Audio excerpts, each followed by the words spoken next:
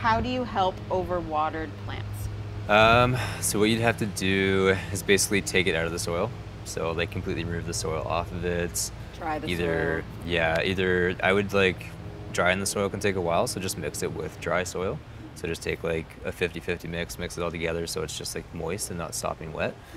Mhm. Then you can either kind of use hydrogen peroxide to kill anything that's in there, because when you overwater, it will build up harmful bacteria that produce alcohols. And then you want to follow up with like either a little bit of compost or, you know, even like bios. We recommend people, if they've overwatered and they kind of use hydrogen peroxide, like add bios in, because it's going to replace the biology again and Right, kind because the of, hydrogen peroxide is going to blow out it's a going to whole wipe bunch of everything. stuff, Yep.